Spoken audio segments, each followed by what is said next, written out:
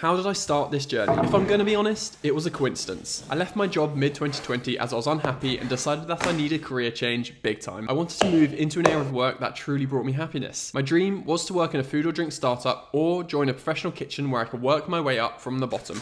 Having no professional qualifications though, I knew this would be difficult. This is where my journey all started. I decided that the best way to express my love for cooking was to document it in a series of videos which I could build into an online portfolio. Hopefully, just hopefully, this would be enough to really show future employers what I love doing. Not at one point did I expect anyone else outside of me and my family to see them, let alone enjoy them. I was clearly proven wrong and people started watching my content and the videos were being viewed by more people than I could imagine. It was at this point that I realised that I might just be able to turn this hobby into a career. Fast forward to now and I can't quite express how grateful I am to be able to now call this my job. The support from all of you is what has made this happen, so thank you. It's been one hell of a year, but wow, has it been incredible. This is just the beginning and can't wait to take you all on this journey with me. A lot of you may be wondering,